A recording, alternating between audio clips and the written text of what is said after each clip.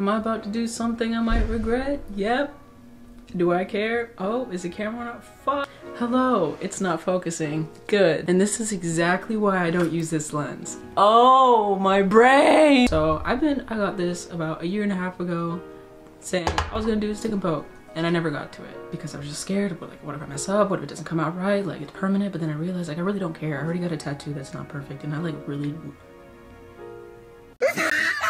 It's gonna be tutorial because I've seen so many tutorials, but like they're just not what I wanted to see. So I'm gonna try to make it more simpler because a lot of them were either really long or really short and didn't like give the good details. I don't know. But here's my tutorial, even though I've never done one before. Probably shouldn't listen to me. I get that this isn't safe. I understand that I'm really risking like getting an infection, but that's how it is. The first things you're gonna need, oh, it's not focusing. The rubbing of alcohol, the ink of the India, the sill of the pen, the dull of the knee, and the ink of the stir. That's a nicer look. Don't forget your tech deck and your lucky gnome. So you wanna wash the area. Oh, you can see me, ha! Cool, so you get rubbing alcohol, cool.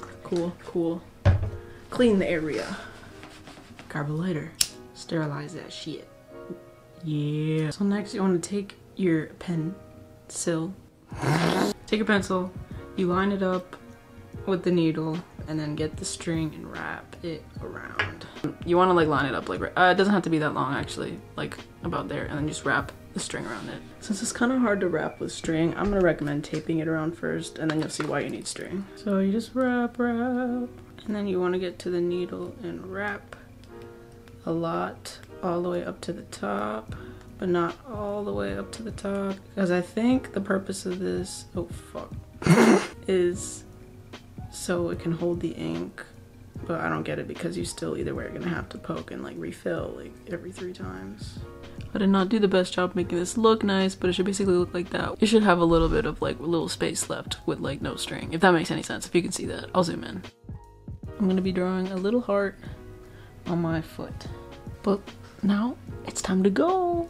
So you want to pour your ink into a thing. Oh, okay, so from what I've seen and heard, you don't want to poke it straight like up and down. You want to poke it like at a slight angle. From what I've seen, I may be wrong, but that's just what I've seen, and it kind of makes sense to me. And you also don't want to go too deep to where you're bleeding. It's better to go not so deep than to go too deep and just like have to refill, like repoke it, re-tattoo, I don't know.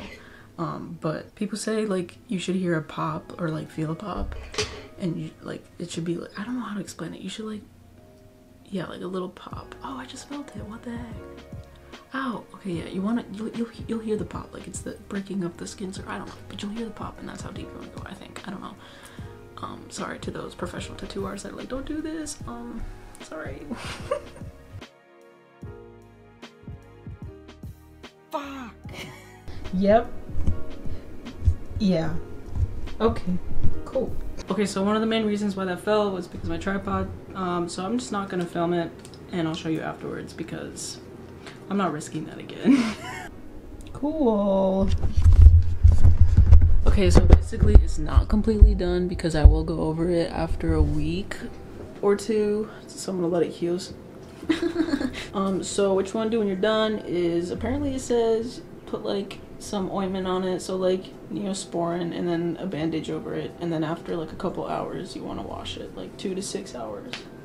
So, but you want to put rubbing alcohol or distilled water solution on it, like just to like make it clean, I think. I don't know.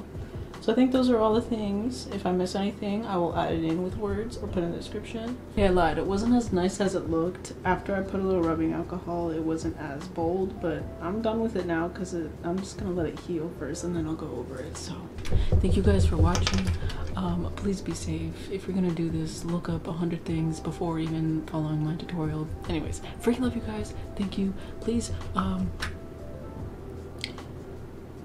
be careful. Just be careful with this stuff. Mom!